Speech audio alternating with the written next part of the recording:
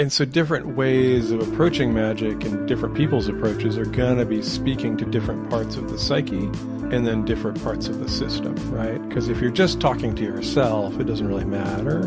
But if you're trying to communicate to other people, you have to work harder, hit across, right? And so I think this is how this is what I think music is to me, and why music is such a magical thing, is somebody is having that communication with me without having any way of knowing that I'm receiving it as they intended. So I look at, like, there's music that I listen to specifically when I know that I have grief stuff that's blocked, because it will just cause me to break down.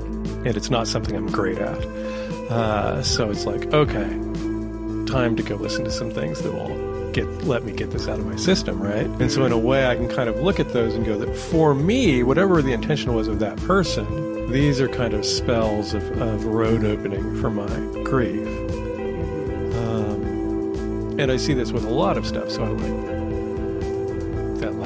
have never listened to anything other than Techno Train, but that, like, half of the Electric Callboy album that came out a couple years ago, I think, is like my super happy music. Mm-hmm. Like Dua Lipa is like super happy music to me. Like, okay, if I'm like almost there, but I'm not there, and I know that it's just because I've got too much shit in my head, I can use music to move beyond that. And so music is this communication between the artist and me, but then it becomes, once it's recorded, this tool that I can pull out of the toolkit whenever I need it to do whatever I need it to do.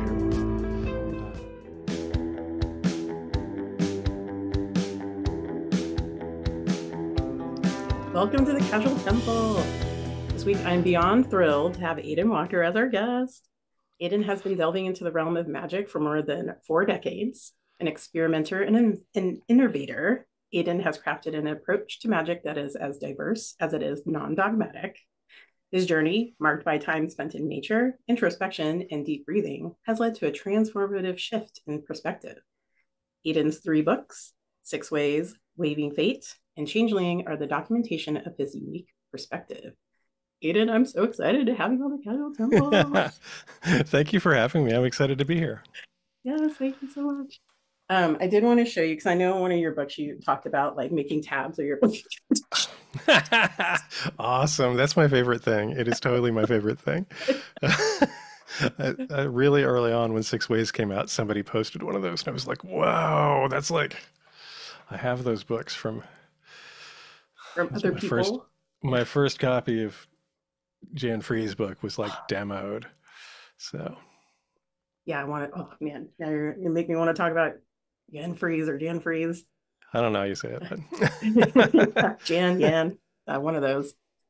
Well, cool. So now I know I'm, the big fan, no secret.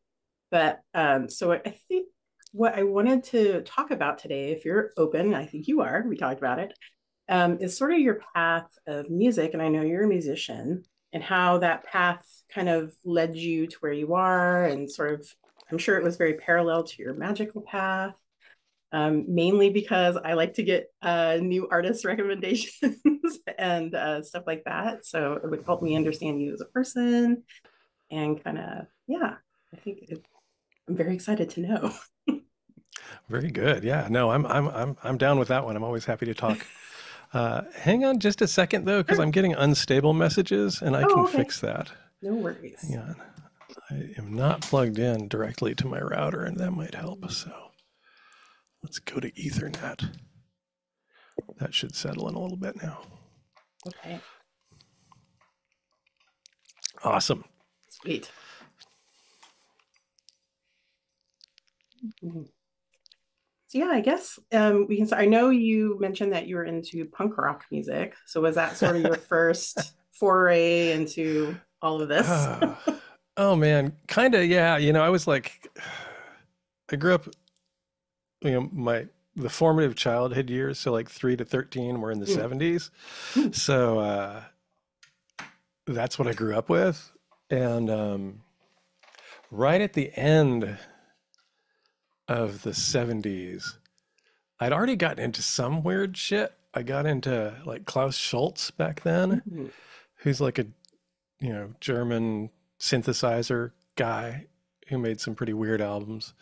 Uh, but I was into all the usuals, at that time, Jethro Tull, Rush, that kind of stuff. Mm. Um, and then yeah, I got turned on by a friend into punk rock with like this like now I wish I had it or at least the set list, but it was a mixtape of everything from Sex Pistols and the Damned and the Avengers and the Dead Kennedys.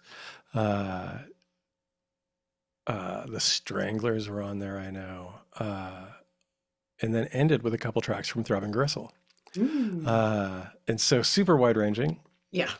And when I found that, I was like, oh, I'm all in to Yeah. the weird shit. Like I didn't know the weird shit was really out there.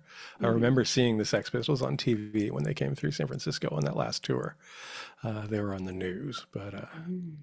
I remember seeing that hanging out with my grandma. But yeah, it's once I got into that, I was just like, okay, show me.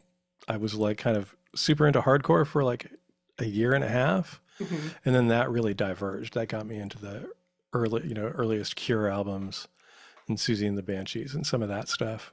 Mhm. And then yeah, then it got weird. Then I got into the weird shit. So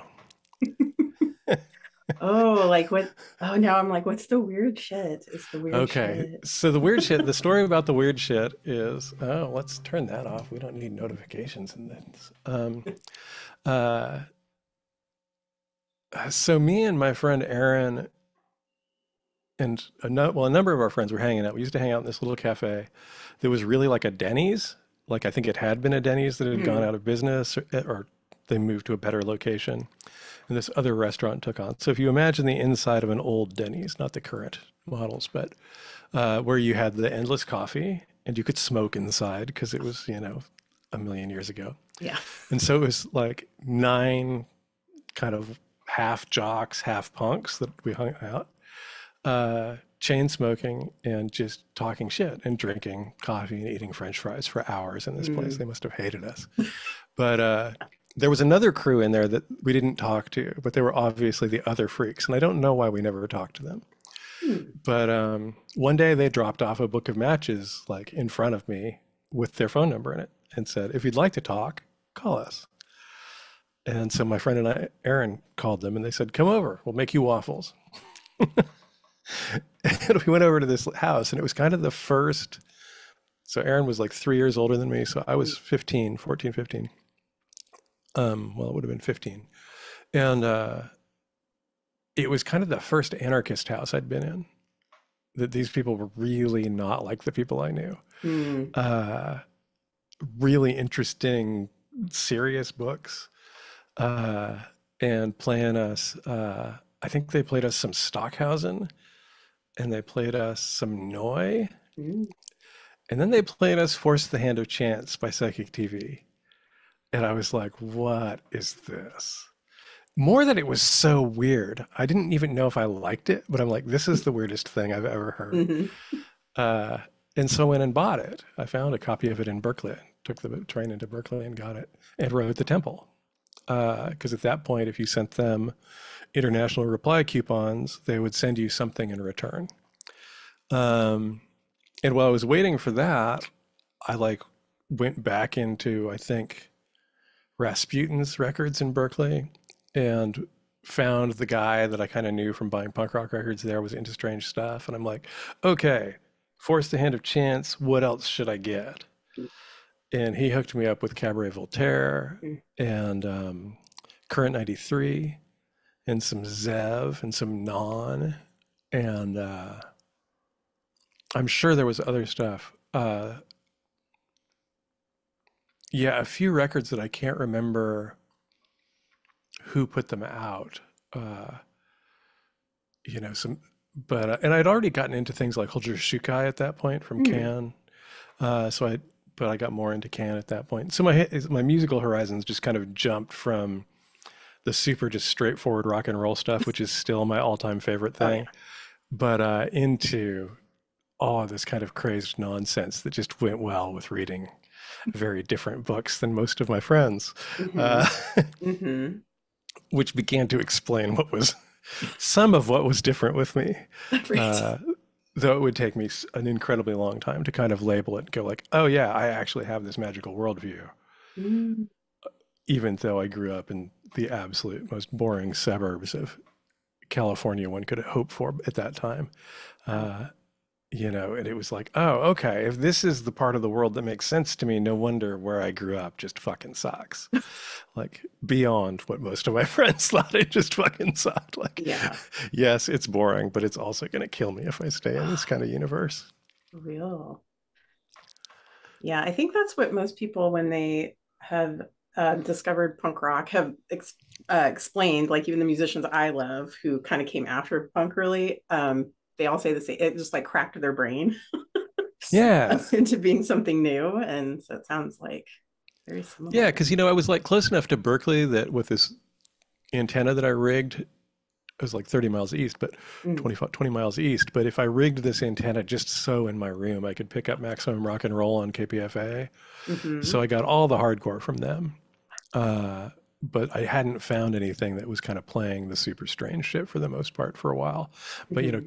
that turned me on to, that actually got me sneaking out of the house more and taking Bart into San Francisco and going to hardcore shows when I was 15. Uh, so I got to see just dozens of amazing bands. Mm. My first ever show was TSOL, The Dead Kennedys, in 7 seconds. Oh, dang. Uh, and that was just like, whoa, if this is what we're doing, I am all about it. It's a lot of energy for sure.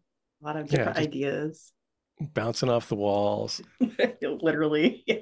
Yeah, it was that particular moment in time was like that whole Nazis punks fuck off thing from Dead Kennedys Hmm. was right then, and that was Hmm. an issue. Right. There were like big fights. It was not always safe Hmm. because of that. And I'm like super standoffish in general, Yeah. so I didn't actually get to know anybody. That was like one of the Right. retrospectively weird things. Like, no, I just come here to like lose it with you all, and Yeah. then I'm going to Bye. go Yeah. spend the next 5 hours in Golden Gate Park until the train opens, so I can sneak back home before my parents realize I'm gone. Right. Yeah, you're speaking to me. I'm a little bit like that too. I'm like, in. I got to get out. I got to be by myself for a while. Yes, that was all the people I can do. Yeah. We're done peopling for the day for sure. Oh, wow. Yeah. So you made me think of like, so my kind of era, like I like all like goth bands, like Bauhaus is probably my favorite band. Yep. Susie Banshees you mentioned. I grew up, or I went to high school here in Everett for a couple years, right when grunge was like exploded. Hmm. So that's a big part of my own purview. And then my family dragged me to Stanwood, which you might be familiar with because it's up Yeah. in sort of your area. Awful for a what, 14-year-old. It's the worst thing in the universe to be stuck in farm country. Uh, um, but I was like very much vibing with you because you were like, I'm trying to get the antenna signal for my radio station, which was based in Seattle, which was 107.7. Because we were out in the country, I'm trying to like bend it so much that Absolutely. Absolutely. Yeah, so like that was a funny time because it's like I was going to a ton of shows. I was dating somebody that was super into the grunge scene and kind of Mm, related alternative stuff around there. yeah.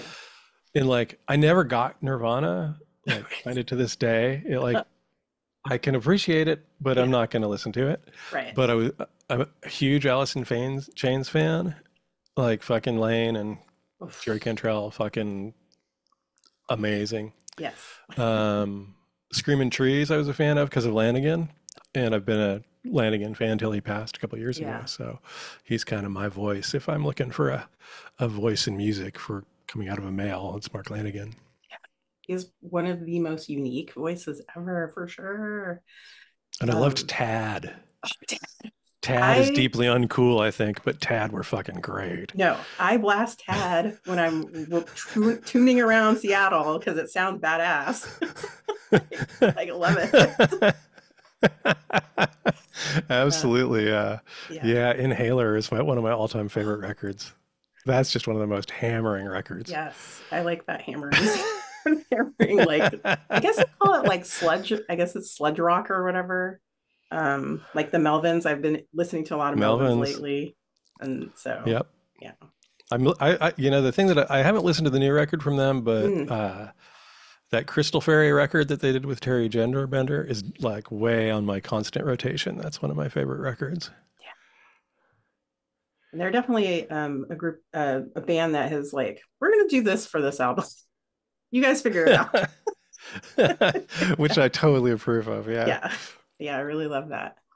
Oh wow, that's very cool. Yeah, I think yeah, I definitely know some of the German, the rock too that you mentioned, and they're pretty cool too. A lot of the like newer bands that I listen to, they're always talking about Neu and Throbbing Hmm. Gristle, all of that Right. stuff. So Yeah. very What's the cool. other stuff from there? Like Faust is great. Like Faust 4, that's a great record. What Hmm. else did I get into from that kind of stuff? That Aphrodite's Child 666 record is kind of hugely famous and worth it. Oh, I really like this band, This Heat, who have a record called Deceit, ooh, uh, which is killer and uh-huh. just almost like, yeah, there's parts of it that are like, this is kind of like if Monty Python was like a prog band. Mm, It's not normal at I all. like Uh, that. um, and God, what else did I get into that was kind of that period? I don't know, tons of stuff, but I don't remember it all. Yeah, I'm And sure then it'll kind of come back to you. 90s, yeah, the 90s for me was like, yeah, Nick Cave, Mm, hmm. Crime in the City Solution. I'm a huge Roland S. Howard fan who was both in Crime in the City Solution and in The Birthday Party, but I Hmm. like him better than any of the other bands. And there was a band from Davis, like the Cow University, Mm, uh, in the Northern California big ag school, called hmm. Thin White Rope, who are really amazing. I saw them probably 30 times. They were so good. Um, and then, you know, Sonic Youth. And then my favorite band out of the 90s was Live Skull. Just Ooh. straight up Live Skull that's the soundtrack of. Oh, Previous to that, yeah, like in my 15, 16, it was like The Cure. And then later on, it was oh, Live Skull. Yeah. okay. Yeah, because that was actually sort of one of the questions I was going to ask. Like, if there was a biopic made about you, what would be on the soundtrack? Oh Since man, yeah, totally. It's such a weird blend. Yeah, the Flesh Eaters, Ooh, yeah, uh, flesh eaters. coming from the, yeah, but only like, yeah, the Forever Came Today and A Hard Road to Follow, that band, which was the more rock and roll band version of it. Definitely the first, yeah, like 17 Seconds, Faith and Pornography from The Cure. Hmm. Um, and then all of Live Skull, they just got back together and their stuff's fine, but well, the main guy has got a new band using the same name, but Mm. the Live Skull records are amazing, uh, incredibly bleak, and just angular and weird. So good shit. That. Wow, cool. Yeah, that definitely sounds like a soundtrack I would be into. Very cool. Now this seems like a you know, so I know you do a lot of long bike rides. Do you listen to music on those bike rides at all, or are you No, completely just no no, I music? don't. Yeah, no, I don't do music when I do that. Yeah, makes sense. Yeah, Kind of no, that's one of meditative. those things. It's kind of meditative, Hmm. and I try and do it out in nature as much. And I just kind of get. I was talking to somebody a couple weeks ago that was I was showing the woods around here. Like, I think that part of my function in this world is to wander around in nature and like coo about it. Like, fuck, you're cool. Fuck, you're so cool. I love the moss. It's so cool. So that's what I'm doing. I love it. Oh my gosh, amazing. I'm sure nature appreciates all the cooing. It may not, but it's gonna happen anyway. Right. Yes, I'm gonna like think you're cool and we're gonna have it. Amazing. Absolutely. Now this is like, so what similarities do you see in sort of this, how I'm tying them together, like music and magic? I see it all the time. Oh man. Um, Yeah. yeah. So to me, like And while it's ostensibly a book on sigils, this is actually kind of the other piece of it is the book that I'm working on now kind of discusses this. So one way we could think about magic, if you're an animist like I am, or even if you're thinking about it psychologically, there's other models that this may not work as well, but is that these different practices are different ways of speaking, that it's a communication tool. That there's this, that if we kind of pull it aside from that we're going to impose our will upon the system and instead subdivide that and go, okay, instead, what if what we're doing with all of these different actions that we do is we're creating different languages or different sentences or maybe different ways of using languages and sentences. So some things are poetry and some things are technical manuals, right?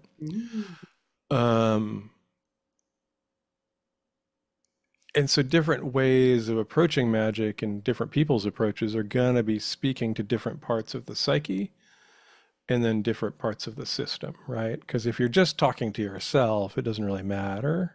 Yeah. But if you're trying to communicate to other people, you have to work harder Yes. to get it across, right? Yes. And so I think this is how this is what I think music is to me and why music is such a magical thing, is somebody is having that communication with me without having any way of knowing that I'm receiving it as they intended. So I look at, like there's music that I listen to specifically when I know that I have grief stuff that's blocked because it will just cause me to break down. Yeah. And it's not something I'm great at. So it's like, okay, time to go listen to some things that will let me get this out of my system, right? And so in a way I can kind of look at those and go that for me, whatever the intention was of that person, these are kind of spells of road opening for my grief. And I see this with a lot of stuff. So I like I have never listened to anything other than Techno Train, but that like half of the Electric Callboy album that came out a couple years ago, I think, is like my super happy music. Like Dua Lipa is like super happy music to me. Like, okay, if I'm like almost there, but I'm not there, and I know that it's just because I've got too much shit in my head, I can use music to move beyond that. And so music is this communication between the artist and me, but then it becomes, once it's recorded, this tool that I can pull out of the toolkit whenever I need it to do whatever I needed to do.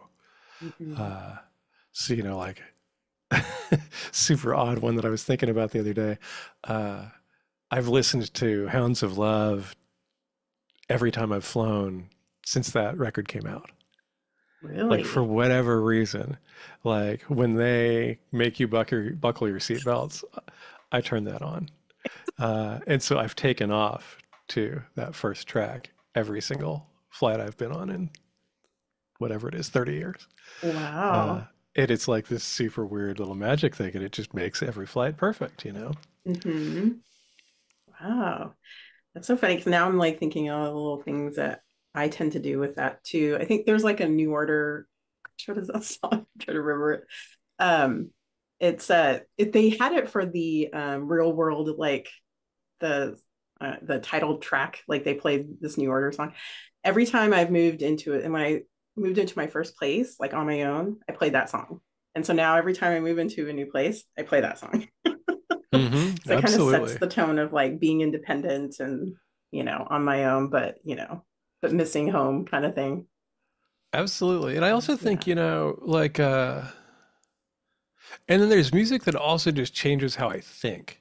Like, I'm a huge fan of this guy, Chris Whitley, because he changes what I think. Like, he's like really not,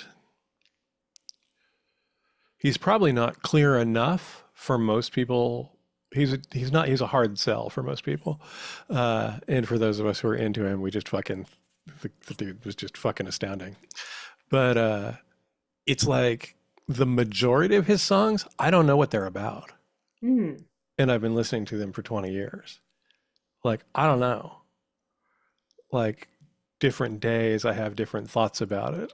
And he was really clearly not trying to tell you a coherent story. He was very much viewing this as some kind of poetry.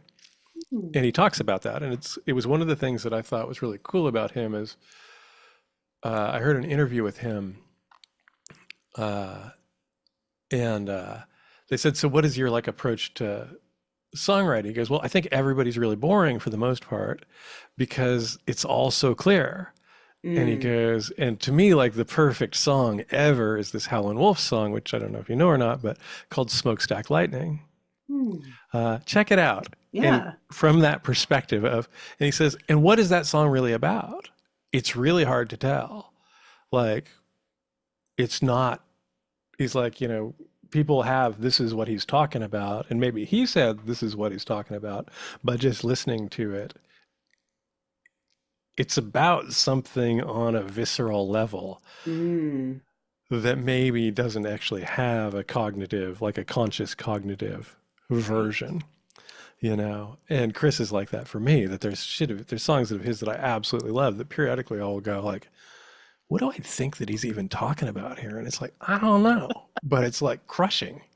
It's Mm. crushing, Mm. Uh, Hey, I uh, like that. yeah.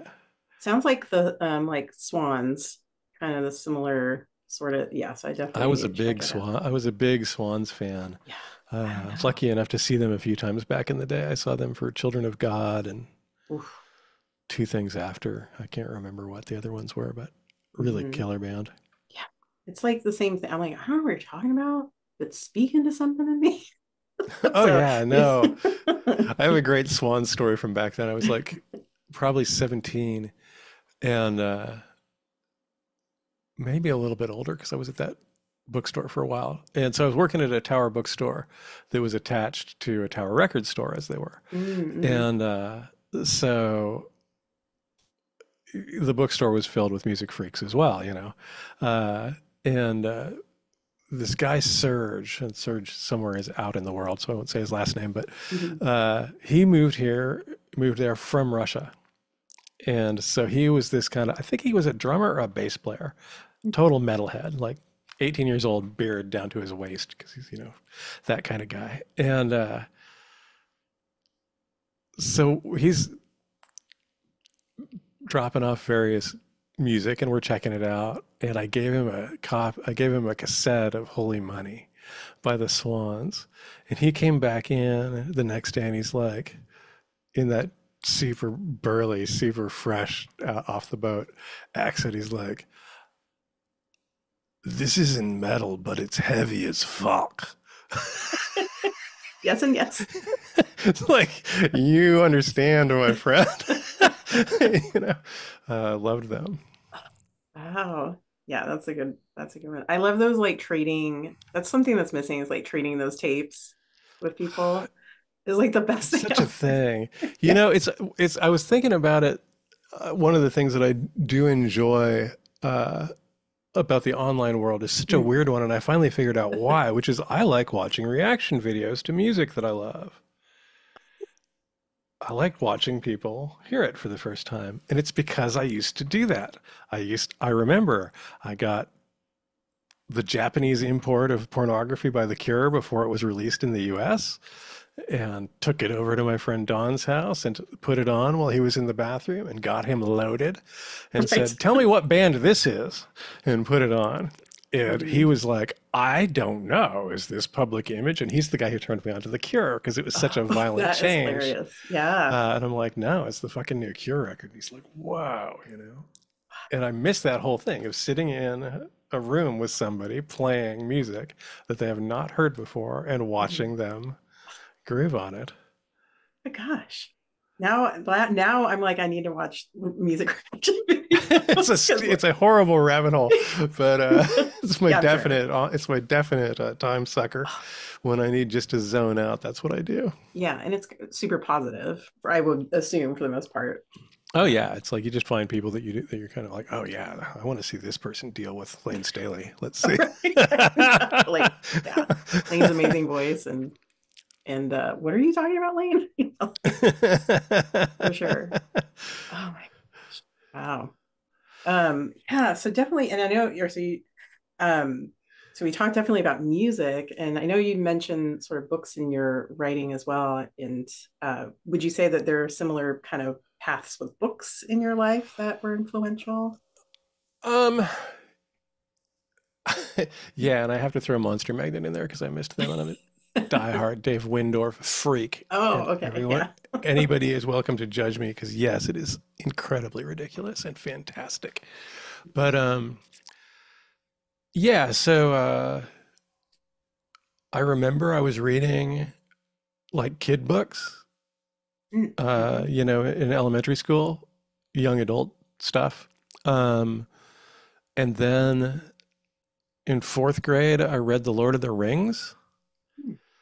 Um, and that was really cool.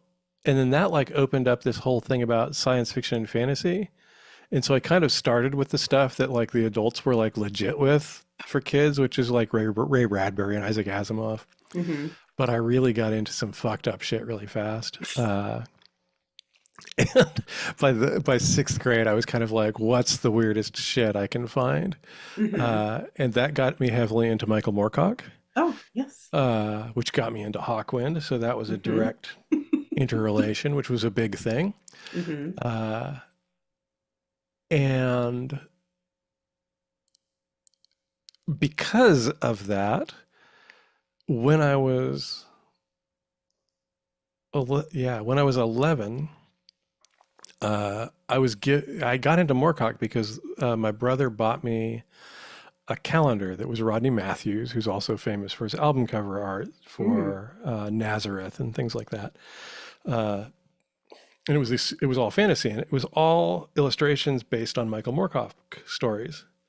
And I'd never read any Moorcock, and so I found Moorcock, started reading his stuff, and shortly after that, I had an interaction in a dream with the Man in Black in the Oh. bookstore that I went to buy science fiction in Berkeley.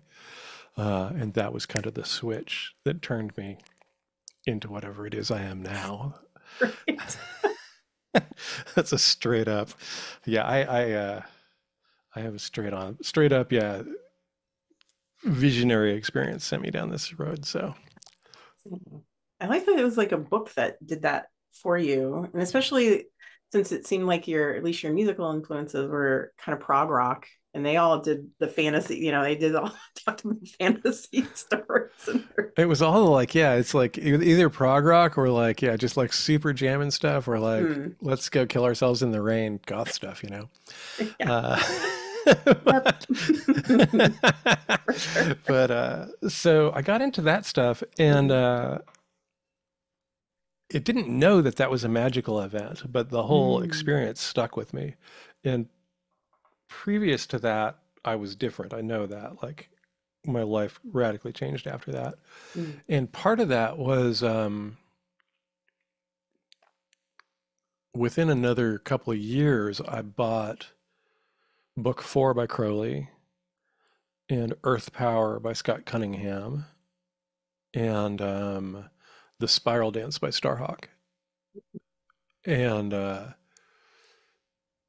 it would have been right in there. That would have come in right before. And then in 82, I would have gotten the Gray Book from the Temple of Psychic Youth and Ralph Bloom's book on runes. And so all of that stuff kind of sent me in like, okay, this is what I'm interested in. This is what is making sense.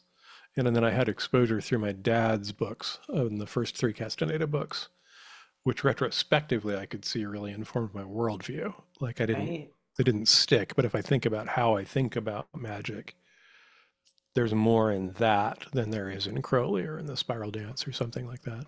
Hmm. Uh, in that it's this super kind of peculiar between the worlds transvisionary stuff.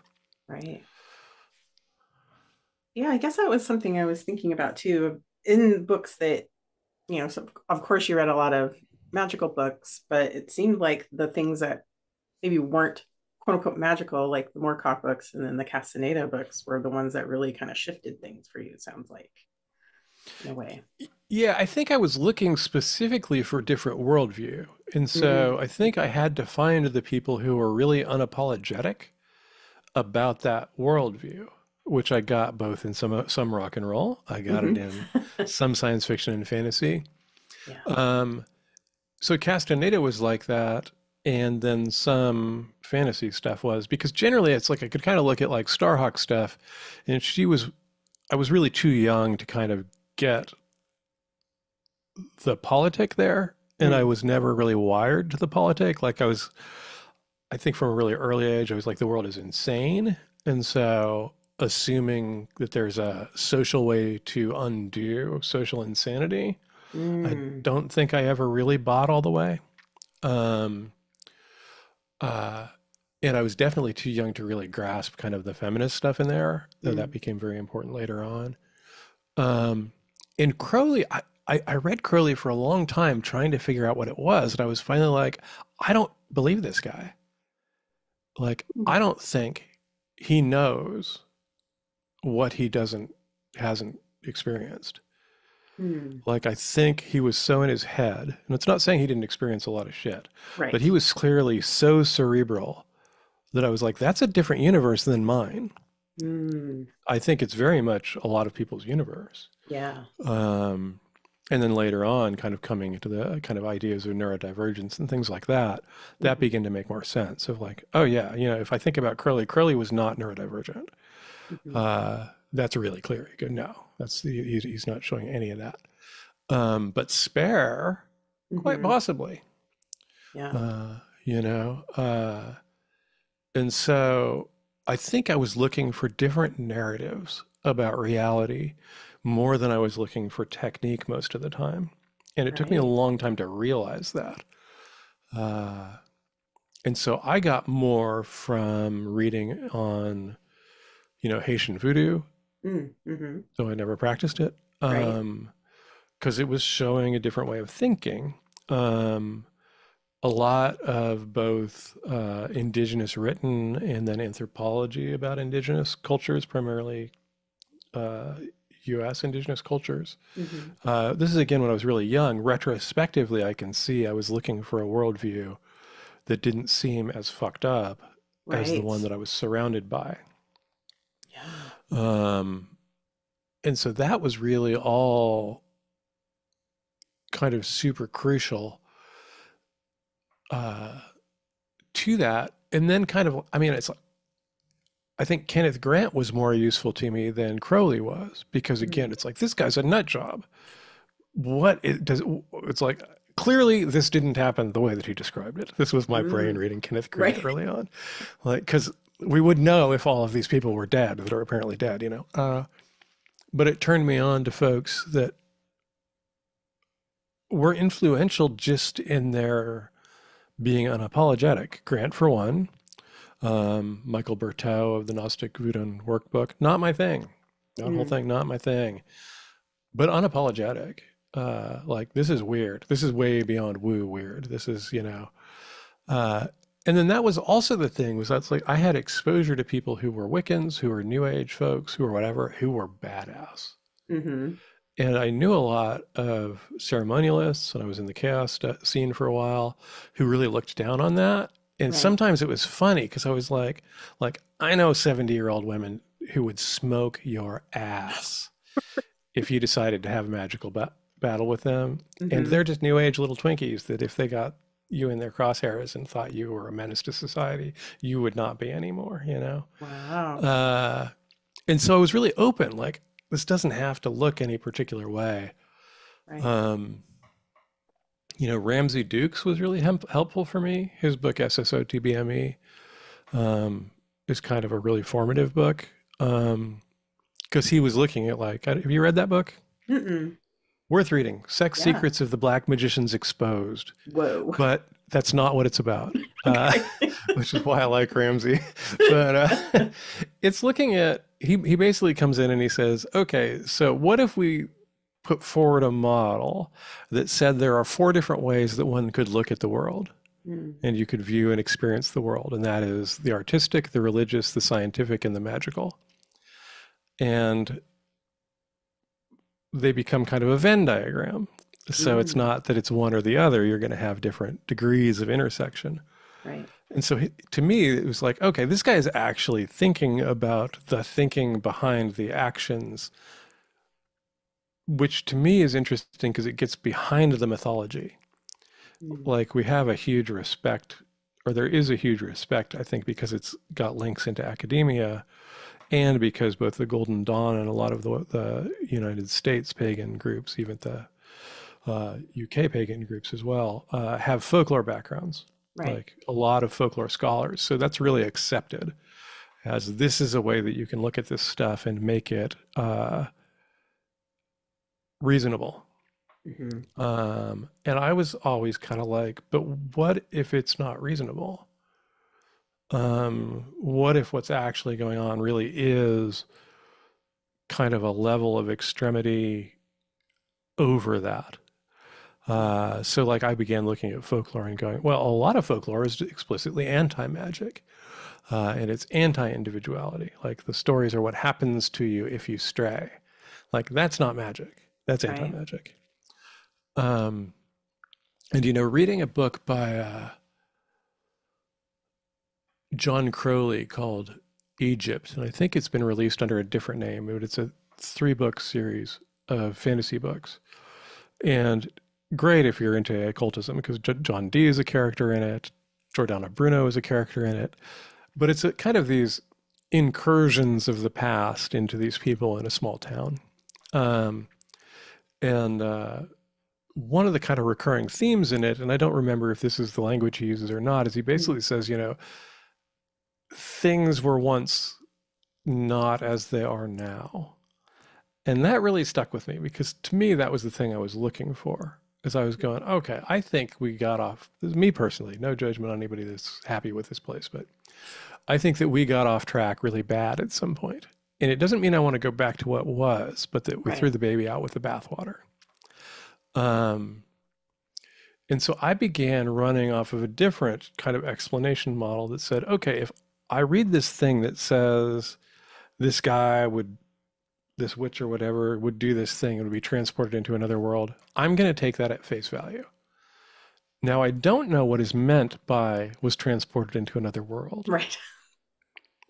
So I don't necessarily believe that that happens physically in any sense that we would understand as physical now. Hmm. But that opened me up, I think, to kind of my experience of trance work, of going, yes, I do that. I go into other worlds that are as real as this one and are often far more impactful. And Hmm. so, which is the real world? Um, and I think that all used to be closer Yeah. for humanity in general. And I think that we see this in kind of the records that have been made by a really unsympathetic people among indigenous populations throughout the world. If 100 years ago people hadn't been quite such shits, we would have really good information that we don't. And to me, that's a huge piece of magic is you go, okay, so it's not Joseph Campbell Hero with 1,000 Faces, no issues with that. It's good material. Um, but what if what we broadest umbrella call magic is a way to actively connect with very real worlds Mm. that are critical to our survival as a species, and that the divorce from that has us where we are now, Yeah. which is what I believe and what my allies tell me. Um, and so, it's kind of funny because I get this is why I'm behind the paywall of Patreon for the most part, but anymore is so many people want to go, yeah, but everything is natural. And you go, well, it depends what you mean. Mm-hmm. Would it have come about without you or without our kind? So like, no, this lovely Rode microphone would never have manifested. This computer would never have manifested. And yes, they're awesome. I love Yeah. them. But we're disembodied from the physical Yeah. in a way, which was kind of, I think, an intentional move of Western industrialism. Um, and the thing that had to go for that to happen was this connection to what I am calling magic in its broadest sense. Mm. Oh, yeah. Uh, that's amazing. I've been thinking a lot because I've been working with some of my ancestral spirits as well. And I've been thinking a lot about um, because my dad was Irish American, my mom is Filipino. Both cultures kind of like their history is pretty much removed for the most part, is but sort of what I've kind of gotten from the ancestors that I've communicated with is sort of doing sort of trance excavation with them of like sort of those past histories. Mm-hmm. Now, where that butts up against is, I think, maybe is the material world, right? Because in our material world, they say, oh, but you need the anthropology evidence of this and this and this and this and this. Um, and so I think that that's where we sort of have that disconnect of kind of where you're talking about, we're sort of all up in the mind and not really down into the body in the Yeah. material world. Well, that's what's interesting is it's I think it is like a, I mean, to use the modern terms and the stuff that based on what I've been playing with, it's like a somatic disconnect, Mm, whereas that psyche soma thing is intended, if we look at psyche in its earlier form, as I love to quote, is, body, mind, spirit, yeah, which is an interlaced thing. It's a singular thing. It's not three different things. right. And I think that that move is, how do you get people into the city and into the factory? Mm, You have to generate that separation, because right. who's going to walk into that, especially as shitty as it was back then, Yeah. like, really, like, I'm sorry, we may go, ooh, yeah, I don't want to go plow the fields, Right. but plowing the fields versus digging in the coal mine, I'm plowing the fields, babe. Yeah. That's a way better way to spend 40 hours a week. Both are going to have a physical toll. And then you Hmm. get into, early kind of youth child labor industrialism, which still we export to other places now. It still goes Yeah. on. Hmm. You go, that's not,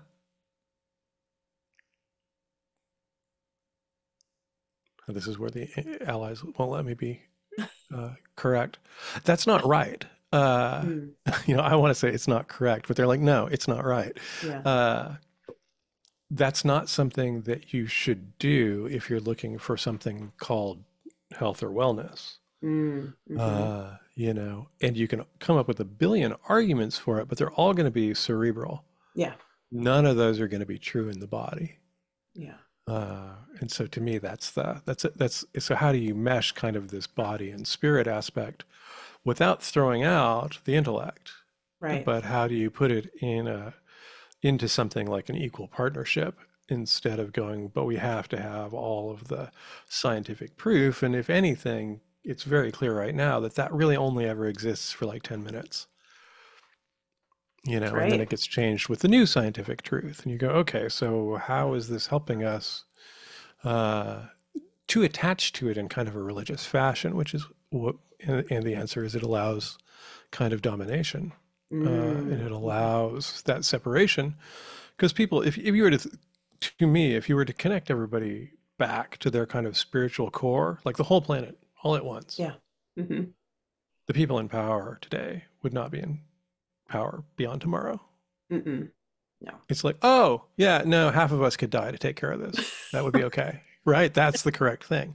So you go, okay, yeah, that's easy. That's easy math. You go, Yeah.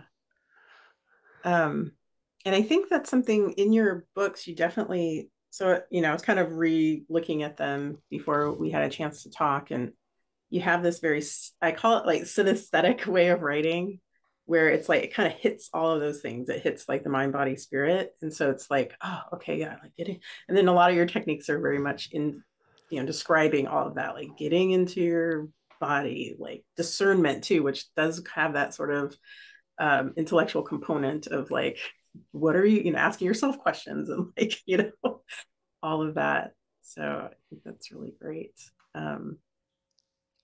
So how do you think, so meaning, or so if your body is a separate entity and independent of the mind, why is it important to distinguish both? So Yeah. it's not, and this is actually an Mm, interesting thing. So the mind, hmm. So the current kind of, I'm going to say the kind of current scientific materialism model, which is breaking down, hmm. would say that the mind is over the body, is how I would say it if we were thinking of it hierarchically. Right. But functionally, we don't have that without the body. So the mind is the body, and the Right. body is the mind.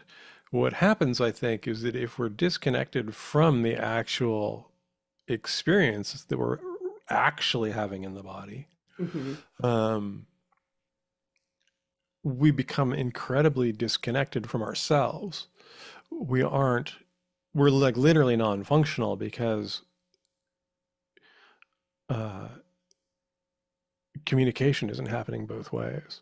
So like Mm, I've seen this a million times in my life, and I imagine you have too, where you like yeah. know something is not what you should do. And you like literally talk yourself into it Mhm. because you can't find the proof that satisfies that scientific materialist aspect of your consciousness, uh, to just go, no, I know that that's right. And I'm going with it, right? Right. Uh, because again, it's like if we were to remove, just to bring it down to the moment, and I won't go too political, but because it's the obvious situation, Yeah. if we were to remove all of the story from what's happening in Gaza right now, Hmm. and it was just this is what is happening here, or this is what's happening in all over the place, Africa, Haiti, for God's sake. Yeah. And we removed all of the stories because there's tons of stories about why it's okay for these things to happen to the people it's happening to. Right. And so if we remove that talk and we're just shown that, I think that as an animal who has some respect for other animals, people would go like, yeah, that's not good. Right. Oh, That's not what I want to have happen to people. yeah. Um, and it's this layering of story Mm, and not good story because it's story with an agenda. It's not a story that's trying to explain reality. right. It's a story that's trying to constrain reality to a particular end, right? Right. And so really it's an integration that we're looking for is how do you get to where you can say, okay, yeah, we've got all this tech, we've got all this medicine, we've got all of this ability to manufacture. Hmm. And we know that perhaps 90% of that is pointed towards ends that aren't actually generally beneficial. Right. Like yes, they benefit particular people, but they're not beneficial to the system as a whole. So in a sense, what we have is, and again, it's like it's not that humanity is this parasitic cancer, but which is a point of view I have held at different points in my life. Hmm. Um, but instead that the way that we've arranged kind of our societal structures, which is our mental structures and how we think and how we communicate about it, Hmm. allows those who wish to operate in that way, in Right. an extractive way, to do so because we can't find the specific proof that is universally accepted to say, no, that's just bad magic. And Mm, we don't do bad magic anymore because we yeah. want to be here in 500 years. Yeah. I like that perspective of like kind of looking at a situation without, and then just maybe feeling in your body. Because if you think, I'm thinking of my cats, but like if my cats were to see like a group of cats fighting, or whatever, they would have like a specific reaction, whether it is to jump in or, try to calm somebody down. Like it wouldn't be wound up in the story of who did what. They would just Yeah. observe what is happening. Well, it's funny. It's like I had goats when I lived out in the country, and these huge livestock guardian dogs who were raised by other livestock guardian dogs and other Mm. goats, not by me. I just fed them, Right. gave them water, and got them vetted by having the vet come out. Like they'd never been indoors Oh, wow. anywhere, Yeah. and they were really cool to learn from because it's like, they had games that they played with the ravens, and some of the ravens figured out games that they could play with them. Wow. And they would totally, there was rules, and there was times you did this, and there was a particular thing. You landed on this particular post and started talking, and if the dogs were into it, Yeah. they would get up and come over, and then they would play these games. Uh, and likewise, our dogs were bonded to, in order, each other, the goats, and then us. If I had tried to, because we weren't harvesting our goats, if I had Mm. tried to kill one of my goats, my dogs would have taken me out. Wow. I think no problem. Like, nope, that's actually my pack. You're my person, and that's cool. We Mm. like you, but this Right. is my world, you know? Yeah. Um, and so the thing that was really interesting is they were like super judicious. So like the coyotes would come by, they'd talk to the coyotes. They clearly liked the coyotes as long as they were on the other side of the fence. Mm. Coyote comes in after the livestock? No, that's not acceptable. But are they gonna like go hunt down all the coyotes? No, they totally dug the coyotes. The coyotes are like cool. They're like, Right. they're the roamers. They get news. I think the coyotes would probably give them news from what was going on for miles around. And our dogs were like, that's awesome, dude. Stay the fuck away from my goat. Yeah, just stay over there. You know? And so I think it is that thing. It's like we're really weird in that we Mm. can generate, again, story that Yeah. says we can take all of something and destroy to whatever extent, and it'll be okay because we're really smart. We'll figure it out. We always do. you know? And, it's like, I think they now think that we've been probably talking for like 100,000 years. Like, we really haven't been around all that long Right. in our current form. We haven't had this kind of power for more than, you know, depending on what day you pick it up, yesterday or 200 Right. years ago or 500 years ago. And I think we're just children and don't know what we're doing with it. So, Yes. I couldn't agree more. It's definitely sort of deprogramming those stories of what your body and your spirit and your whole being knows is either right or wrong or however you view it. But yeah. yeah, it's just like getting those out of there, man. Yeah. And then it's just like, it's super interesting when I think when you look at it that way, because you look at, okay, we've generated the ability to like weirdly feed the planet multiple times over and Oh yet have a yeah. ton of people starving to death. Yeah. And the people who get to eat everything they want to are really sick. What's the fucking combo there? Like, this is not hard to Exactly. sort if you want to throw the money out there and stop listening to the people that don't want you to do this. Right. It's all fixable. And so Yeah. that's the thing that's really kind of interesting and depressing is it's I know. You're like, it's so easy, but there's it gets so hard. no reason for any of this. Yeah. It's like this is get their maximum dividend this year. Right. Oh man. Yeah, and I know that you have this discussion in Dara Mason's Spirit Box Discord, Mhm. which is a really fun and great community.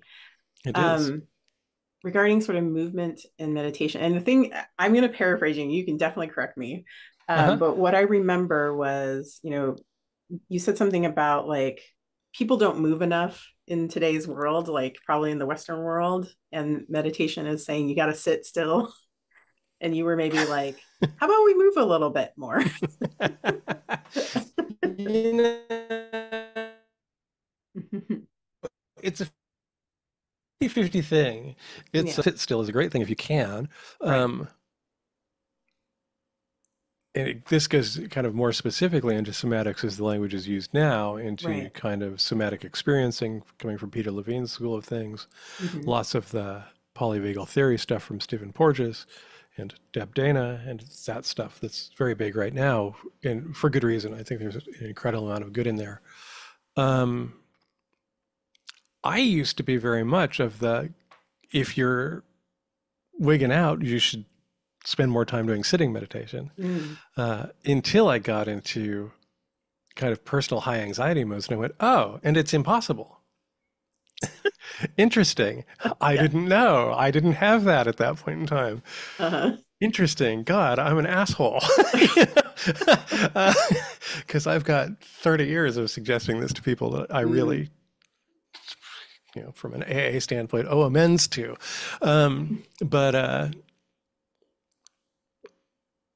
Yeah, Darren and I were really talking about, like, at the point that, like, I get to the actual peak of my crazed levels of anxiety, the way that I started to get out of it was just walking myself to exhaustion, basically. Because it would get me settled. It's like over time, it would get me settled in a way that I couldn't do. I couldn't regulate that aspect of my neurology. But I could be fine if I walked. Right. And I retrospectively know that that probably led to my, like, long distance running and my bicycling and my weightlifting and all the stuff that I've done over the years were ways that I was regulating that I didn't know, which also allowed me to then meditate when I was able to. And so it's not separable. Okay. Yeah. And then there's a weird thing that I think is kind of relevant, which is that when we look at meditation, we kind of have to, depending on what we're doing with it, we kind of have to also look at what is the story behind what we're doing. Because sometimes that story is the one that I'm not really fond of, which is your body and your bodily drives and your bodily knowledge is wrong because it's not rational. Right. Which I don't agree with. I think it's differently rational. And so if we're kind of fixated on that view, I don't think that we're not getting what is helpful to me. And I think this is kind of, it goes into what we were talking about before we started talking. Whatever way you kind of map people, whether that's through neurotypicality and neurodivergence, whether it's human design and generators and manifesting generators and projectors or whatever, just the zodiac signs, introvert, extrovert, all of these things that are ways to try and explain how we're different, while being essentially the same structurally. The wiring is different. Right. And so I think when we look at the meditation stuff, the more I tried to go into forms that were really trying to get me separated from my body in some ways, the less well I was. Because to me, I can't operate that way. I'm definitely, like, supposed to be really in my body, and my body is where I get my knowledge from. I don't think into much. I discover through my body what's going on, and then through using all of me, I'm able to come up with solutions that generally will work for me. They won't necessarily work for anybody else. Right. And so I think so now I would pull back on my meditation recommendations for anybody that says, if you find you're getting more anxious, I would be looking at things like somatically based either therapies or counseling methods or just polyvagal release methods, things like that, to try and settle that. Right. Because that's more important to me than you being able to sit for an hour. Because if you're agitated through that whole thing, you're not getting any clarity. Yeah. And if you can get relaxed in a world that is really not designed for us to be relaxed, and is kind of designed to have us agitated, that's probably more important for most people right now. I know it is for me. It's like, no, it's like, what do I have to do to not be reactive on a really base level, not at a high level? That's something that can come in whatever times it comes, Yeah, yeah, thank you for explaining that because it's definitely something when I either work with people or talk with people about, because they're like, they want to also have sort of experiences with talking with their beings or their allies or their guides, and they're having a lot of trouble. And, the general thing is like sit and meditate. But if you have all this other stuff going on, maybe it is great to explore somatics or polyvagal or even exercise, go for a nice long walk, see if that clears some stuff up.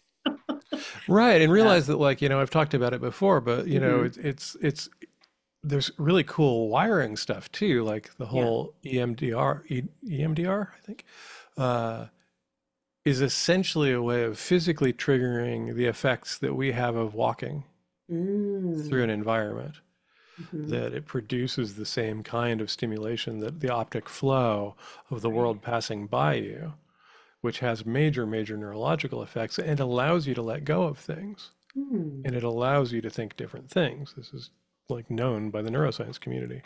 Um, and so there's a reality to that, which again, then if we also look at that, you go, so everybody goes, well, I'll just go to the gym and walk on the treadmill. Mm. Do you have the option to not do that? And I understand not everybody does, Right, right, right. because it's not the same thing, Yeah. because then the world isn't passing you by. And so it's not just the movement, it's the movement Mm. through space and your perception as you move through space is what Mm. you get from walking or running or cycling. Um, it's not just the fact that you get a particular kind of cardiovascular exercise. That's not it at all. I mean, it's Mm. not it in total. Right. Uh, Yeah, it's making me think like, yeah, it's basically, yeah, the actual movement through space. You're literally in a different headspace, like moving mm-hmm, through different right. spaces. Hmm. Well, and Cool. again, I think it makes so much sense because it's kind of humans as localized in space for long periods of time is very new.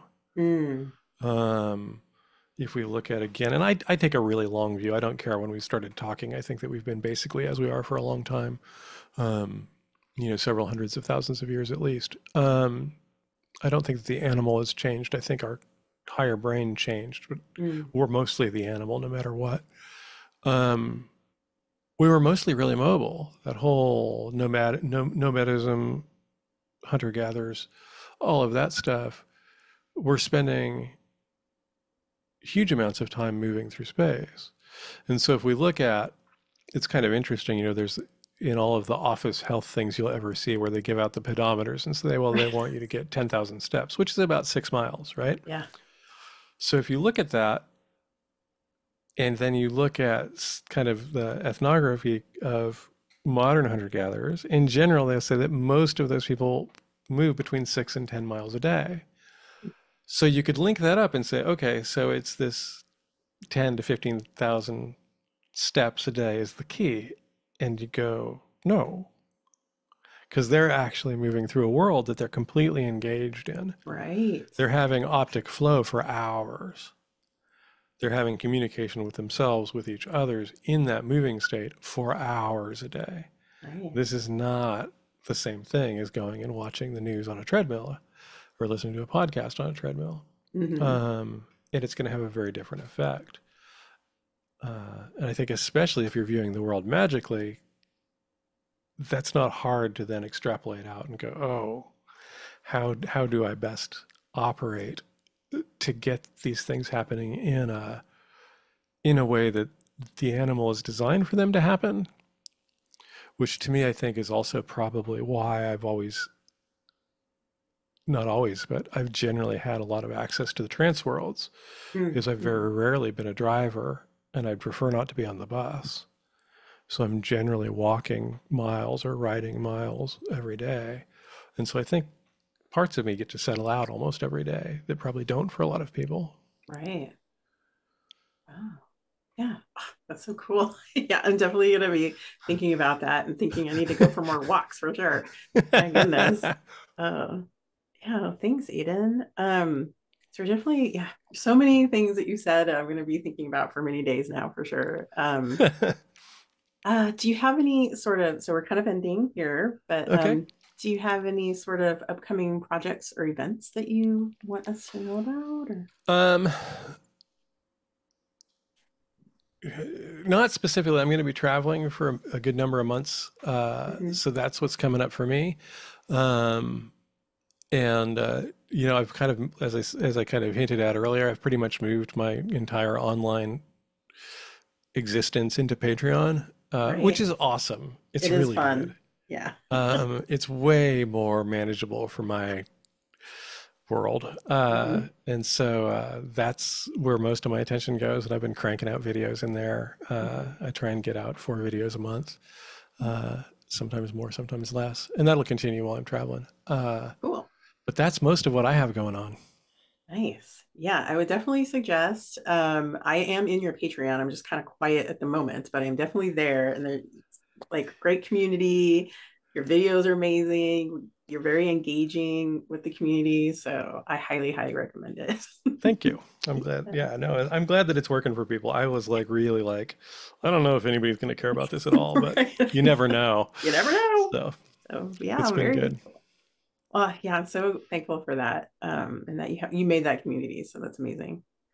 So generally how you have given us so many words of wisdom, but is there any sort of last words of wisdom that you would like to leave us with today? Um, well, I'm just going to speak to the people in the US or the people that are connected to the US. Mm, Like, I would strongly suggest maybe right now, because it's not a bad time, because things will not level out, of taking a little space and figure out how you're going to do the next 6 or 7 months. Because it's going to be messy, that's what I particularly hear. in the news world and in the social media world. It's like we've all done that. Most of us have done this before. Not everybody was necessarily online the last time that this went around, but Mm, uh, this is a particularly ugly election cycle and will only continue. And so I would suggest for the magically inclined folks, figure out now how you want to address that, because you could choose. it's true. Great advice. Definitely hear that from like I'm gonna go ride my bike in the middle of nowhere. I know. I'm like, that seems like the best solution, I'm honestly. gonna go camping for the next 6 months. Genius. Oh man. Um, for sure. Well, it's definitely going to be those times. It'll be interesting to observe for sure and live in. Uh, but well, yeah. Thank you, Aidan. That was great advice. Thank you for having me. Yeah. Thank you so much. No, it's a pleasure. Thank you. Your support means the world to us. If you've enjoyed this podcast, please take a moment to like, comment, and share it with others who might find this content valuable. And of course, don't forget to hit that subscribe button to stay tuned for more enlightening discussions. Your engagement helps us grow, and we appreciate each and every one of you. Thank you for being a part of the Casual Temple community.